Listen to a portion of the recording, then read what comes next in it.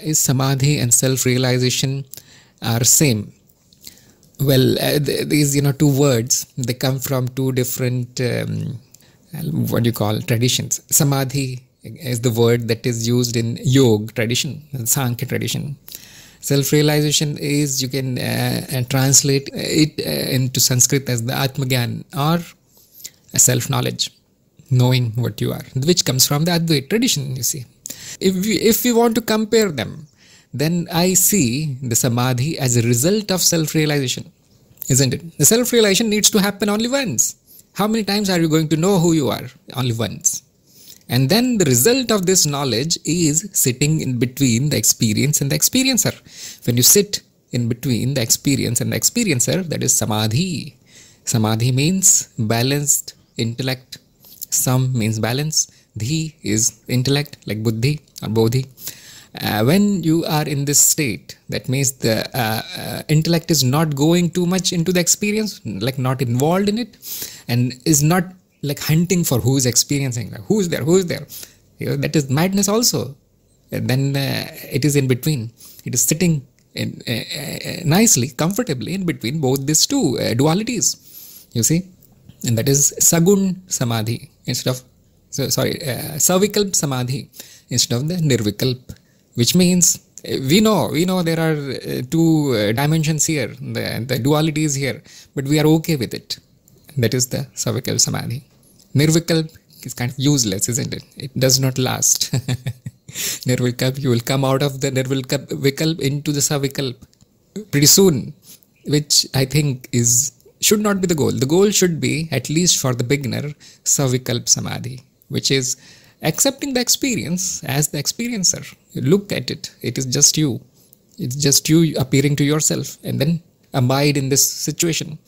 So let us not compare apples and oranges, because Samadhi is a state, self-realization is a realization. It is a knowledge.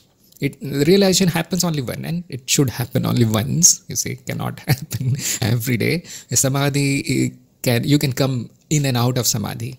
Like if there is a survival issue, the Samadhi is not useful, you see. If you're hungry, if you lost your job, or you want to marry and reproduce, or somebody is attacking your country and all, Samadhi is useless. The body needs to go and do the necessary stuff, necessary action. And when the actions are done, when there is nothing to do, back into Samadhi. That will, once you are in Samadhi, the karmic impressions will be washed away. Because you can see, oh, it is not me. It was the body and mind acting according to its impressions, according to its causal tendencies, and then back in Samadhi. So this is the practical advice, actually. The ideal would be to stay in the Nirvikalp. Now, that is a big subject, isn't it? According to me, according to what I have realized and what I have come to, whatever conclusions that I have come after going through all these samadhis and realizations and all kinds of knowledge, is that we are always in Nirvikalp Samadhi, always. We are Brahman, and the fundamental quality of the Brahman is no quality. But you cannot use your mind to know this thing. So do not try to use intellect to know this thing. The Brahman is fundamentally Nirgun, which means without qualities. What does that mean? It is without any. It is a state of Nirvikalp Samadhi all the time. The activity appears as an illusion. That means it does not actually take the Brahman away from Nirvikalp Samadhi. I am always in Nirvikalp Samadhi. This is my realization. Now it will be very difficult to see initially, because you will say, no, it's at most I can go to the Savikalp and then deep sleep and death. You see, that is Nirvikalp for me. No, the Savikalp is happening on the background of Nirvikalp. It's kind of very difficult word to pronounce. Savikalp is happening, and the Sagun is happening on the background of Nirgun. Think about this thing, you see. Think about this thing for a week. Where else can it happen? Do not think that the Nirgun is a separate state. Sagun is, no. There is no separation of any kind, you see. If you make a separation between Savikalp and Nirvikalp, that is also ignorance, according to me. The Savikalp is kind of more illusory. compared to Nirvikalp, which is more pure. But then Nirvikalp Brahman does not come to know that it is Brahman. There is no possibility there. It is it is a sea of potentiality, and when the potential expresses, it becomes Savikalp. And when the Savikalp drops into Maya, the state drops into Maya, the mind gets entangled into its own creations, its own potentials. That is the ignorance. That is no Samadhi. That is also called the Agyan. So all you can do is, the Jeev can, all the Jeev can do is discard the ignorance. Everything else is already here. All Samadhi is already here. Discard the ignorance that you are separate, that you are the mind or the body or any other experience, and look at that which is experiencing. That which is experiencing is empty, is Shunya, is Nirvikalp, is Nirgun. You won't find anything there. All you will find is appearances which should not take too seriously. That is not the nature of the Brahman. The nature of the Brahman is Nirgun, Nirgunta, emptiness. Whatever appears is also emptiness, is also Nirgun. The Gun appear because you take it too seriously. You think it is real. That's why the qualities, they appear as real. No qualities. Even if you cannot do that, stay in the Savikalp, stay in the middle of the experience and the experiencer, always, 24/7. Remind yourself, to get into the Samadhi. And this is not possible if you do not know what you are. If you do not know what is your essence, it is not possible to go in the Samadhi. So the first step is always knowing what you are, knowing your essence, which is also known as the self-realization. So Nick, I think it should clear it for you. Nick is saying, so I am not the Shunya. I am the one which witnesses the Shunya. You are the Shunya. You are that which is witnessing, and that which is witnessing is nothing, is Shunya, is zero. What experience can you have of the experiencer? No experience. It is that place from where you are experiencing. So I am not separate from the Shunya. Shunya cannot be experienced because it is the one that is experiencing. The Shunya is not an experience. It is not an object. It is not any activity of the mind. It is not even illusion. Well, it is you. I am emptiness. That is why Gautam Buddha said, there is no Atman, because there is nothing here. Because some people have tendency to objectify the Atman also. Oh, I am Atman. Does that mean that I and Atman are different? I, the Atman. That is the correct word, you see, the correct phrase. I, the Atman. I, the Shunya. And Shunya means an Atman. Same thing, you see. The Atman is not an object. That is the problem with Advait. People think that there are two things here, the Atman and Brahman. No, there's only one thing, and it is not an object. It is not any activity of the mind. It is the empty room. And the empty room, when the wind blows, appears as not empty. It was always empty, and it will remain empty. So it was always Shunya. It will remain Shunya. It is Shunya right now also.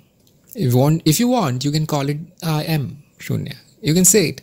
But you see, once you advance enough on the path of knowledge, drop the I am. There is no need of I am. There is no need of I. I am nothing. So why? Why carry this burden of I? The Shunya is, you can say. Isness. That is the last word you can say. Isness is Brahman, Nirgun Brahman, and that's all, you see. That's all. The language will stop here. This is the end of language. After that, there is only being. There is no knowing also. The knowledge also is kind of useless after this. What is the knowledge? The knowledge that you are getting is just cleaning up of ignorance. You are not knowing anything new. You are just cleaning up the ignorance. That is what is called knowledge. So it's pretty easy once you get hold of it. Does mind still exist after death? Again, the death is for the body. The death is an event in the mind. There is no individual, so the individual never dies because it was never born. It was never born. What was born is this experience, a limited experience, and the limited experience goes away because that is what is the nature of the experience. The experiences do not stay, they keep changing. So death is a change, and another experience, that's all. There is no death actually.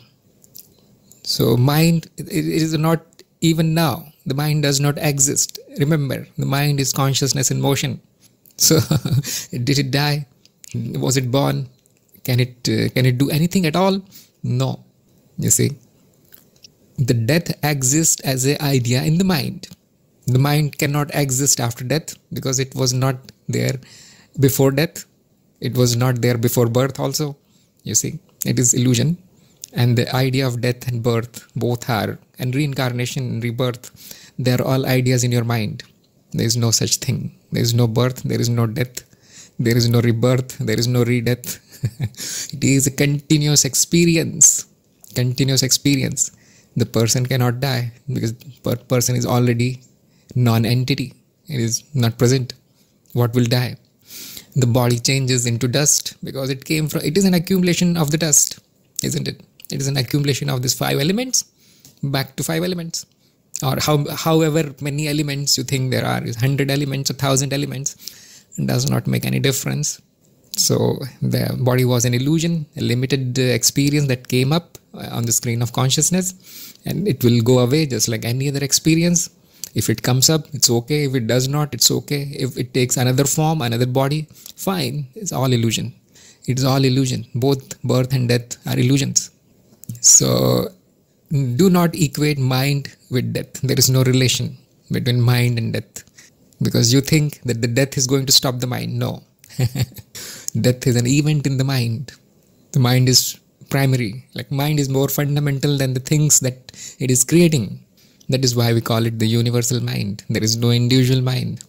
You see, the root of this ignorance, that there is birth and death, and the mind depends on this body, or the consciousness depends on this body. The root of this ignorance is a lack of knowledge of the self. You do not know what you are. That is why you are identifying with these passing experiences. And that is why you see some kind of relations between these experiences, and you conclude that I am that. And when you see the experiences disappearing, you say that, oh, I am also disappearing. And that becomes death for you. It simply points to the lack of knowledge about what you are. Self-realization is the cure of this ignorance. Self-realization will cure death also. The death will disappear when you realize what you are. Can the emptiness die? Was it born? When was it born really? And who saw it taking birth? Because if there was something which saw the consciousness appearing, that means that consciousness was already present. Otherwise, how can it be seen as appearing? If somebody saw the consciousness disappearing, that means the consciousness was already present, watching the disappearance of the consciousness, isn't it? So logically impossible to die.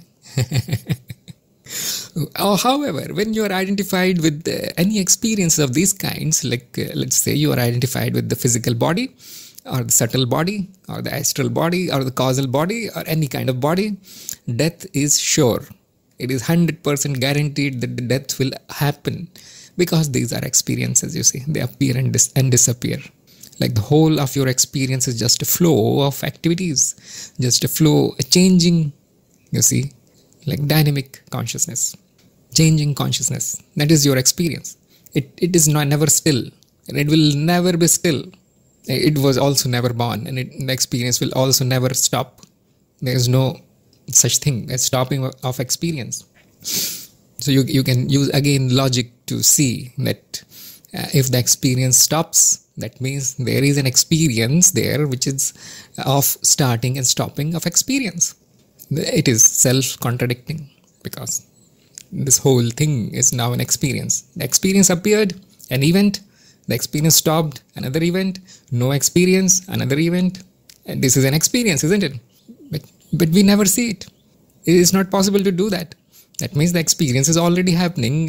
Within it, the tiny experience of appearing of experience and disappearing of experience has happened. So logically impossible for the experience also to stop. Logically impossible for the experiencer to disappear. When I say experiencer disappeared, and you will find that it is only an idea in the mind. It is like like castles in the air. It is not your direct experience. This is not the reality. It is an idea in the mind that, oh, the experience will go away. But nobody has seen the experience going away. Because if you have seen it, that means you are experiencing it, and you came back to tell about the experience going away, isn't it? That never happens. Everything is in the mind, cooked up stories in the mind. The mind is cooking up, sitting here. So what we do, we stop this illogical activity of the mind. We see what is really there. We use logic and rationality to find out what the mind is saying. And we discard everything the mind is saying. The mind is cooking up. So no mind before death, no mind after death. It is all illusion. The death happens as an event, an experience.